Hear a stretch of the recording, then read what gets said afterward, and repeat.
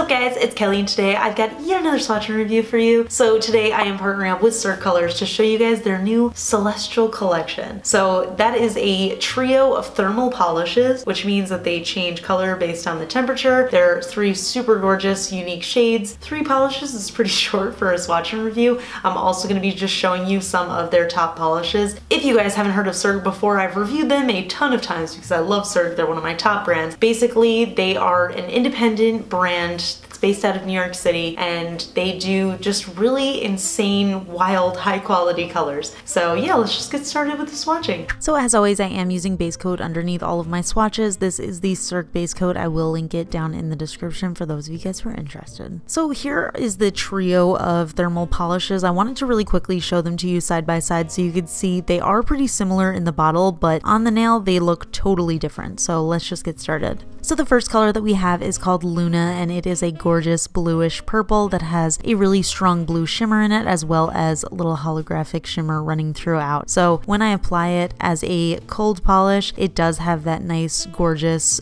dark bluish purple, and you can really see that shimmer running throughout. It just looks so beautiful, and I think it's also a really great hint as to what color it's going to be once it gets a little bit warmer. In 2 coats I did have full coverage, and this is what that looked like in its cold state slash kind of neutral state. You could see it was almost starting to shift a little bit into that bluish color as I was wearing it and applying it, but here's a quick shot of what it looks like in its warm state. It's such a really drastic shift. I think it looks so super gorgeous.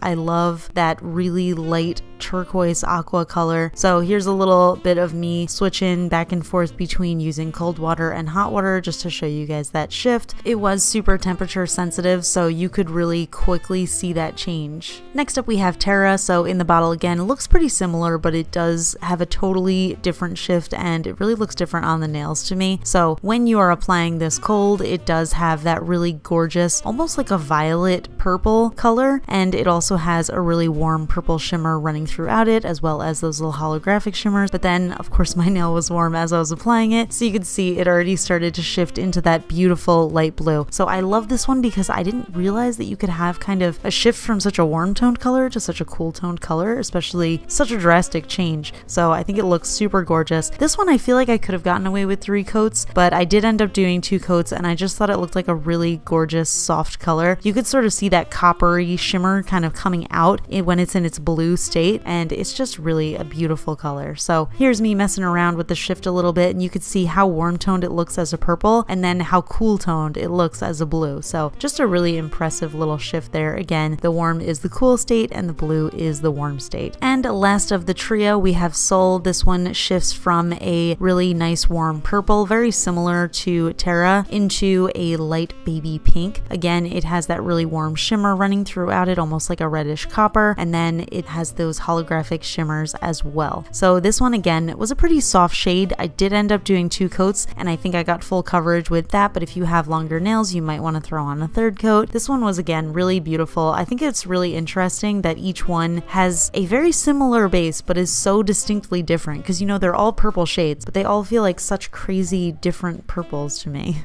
So here it is in its warm state, and this is the most subtle transition to me, shifting from like a purple into a purpley pink shade, but I still think it turned out really beautifully. So you can see here again, I'm just playing with the warm and cold water, so you can see in the cold water it turned into that nice dark purple, and then once I dipped it into warm water it was that really soft baby pink. I think this one would be actually really fun for nail art, especially something nice and springy, just because both of these colors are just super warm and light and really nice. Okay, so now just onto some of their regular shades that I wanted to show you. This is Memento Mori. It is a black cream nail polish. I would argue that this is probably their best polish that they have, because this is one of the best 1-coater blacks I think I've ever used in my life. I really love it. I've never used more than 1 coat of it before. I think it's great for stamping, I think it's great for nail art, and I think it's great just to wear on its own or as a base to some sort of glitter. I just think this is a really nice color. It applies super super well. It does self-level, so you really never need a second coat of this. I think it's such a great shade, and I think it's a super great staple to have in your collection. Next up we have XX, which is a holographic glitter topper. So it's named XX because it does have 20 different types of holographic glitters in it, and it's just a really gorgeous standout glitter. This has always been one of my favorites. You can apply it as normally like I did in this swatch, or you can dab it on to get different shapes, or you can even do glitter placement. If you guys are interested in a glitter placement manicure, just let me know, but this one, super stunning. Next up we have Ambrosia, which is a really dark blood red holographic linear polish, and this is another one that just has amazing one coat coverage for me. You can apply a second coat, which I will be doing in these swatches to just show you guys, but this is just a super gorgeous, super opaque holographic shade. It also seems to have a little bit of like a red shimmer in it, which kind of just elevates it and makes it even more exciting than just a regular linear holographic polish. I think it just has a little bit more depth. This is what I'm talking about when I say that Cirque has these wild colors, because these are just, they just aren't colors that you would see anywhere else. So that's what I love about this brand. Next up we have Matter, which is kind of Ambrosia's lighter sister because it is another red holographic linear polish. This one kind of feels more like a cherry red to me. It's super bright, it's super fun. This, for me, I feel like this could go either way. Like this could be a gorgeous holiday cranberry red color, or it could be a super fun summer vacation color. I just think it's really nice if you're the type of person who always wants to wear red nail polish, but you want to branch out into something more exciting and you don't want to go with crazy colors. This is a really good way to start because it does have that really gorgeous subtle holographic shimmer in it, but it's also just a really fun classic red. Next up we have Halcyon, which is a super gorgeous rose gold metallic foil nail polish, but this one is different from pretty much any other because it kind of has those reflective little flakes in it that kind of make it look like a mirror finish. It's kind of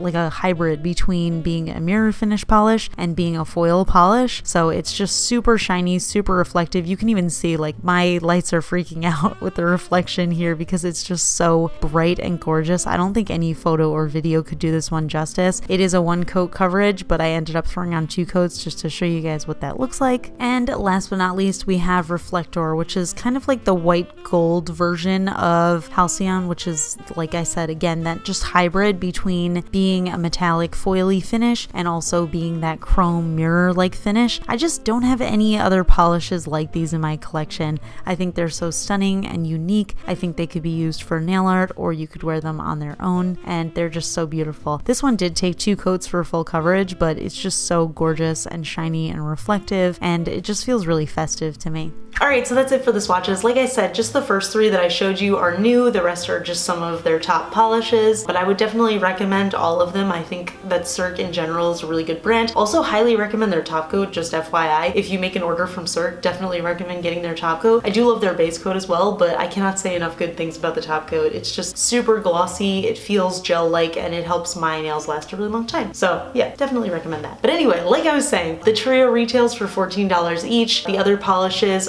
range from $12.50 to $14, so I will link everything down in the description below. They do also have some retailers, so I will link those as well if you guys are interested. So yeah, let me know in the comments which is your favorite out of the 3. If you guys want to see any nail art and any stuff like that, just totally let me know in the comments. And also give this video a thumbs up if you like my swatch reviews. And also subscribe to my channel if you're not subscribed, because I feel like I've been forgetting to ask people to do that.